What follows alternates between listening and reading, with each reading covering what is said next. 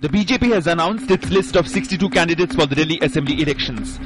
It has fielded Vijendra Gupta against incumbent CM Sheela Dikshit from the New Delhi seat.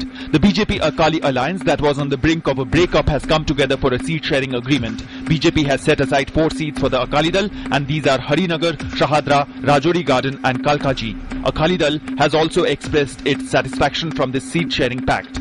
The BJP has announced the names of candidates for the 64 Vidhan Sabha constituencies in Madhya Pradesh. The list includes the nomination of 9 female candidates, 14 scheduled caste candidates and 12 scheduled tribe candidates. The list also includes the nomination of 14 new candidates. The party announced the first list of nomination of 176 candidates for the Rajasthan Vidhan Sabha elections. In Jaipur, the party workers protested in front of the party's state headquarters against the nomination of BJP candidates.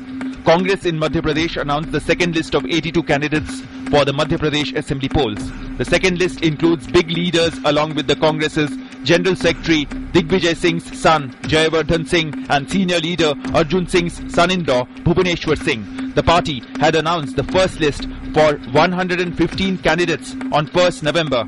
Congress is leaving no stone unturned to woo voters for the first phase of Chhattisgarh elections. Congress President Sonia Gandhi, Prime Minister Manmohan Singh and Party Vice President Rahul Gandhi will address rallies in the state within this week.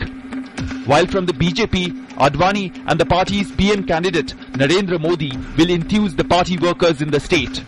Congress, that was alone in opposing the opinion polls prior to the elections, has got support from the Samajwadi Party.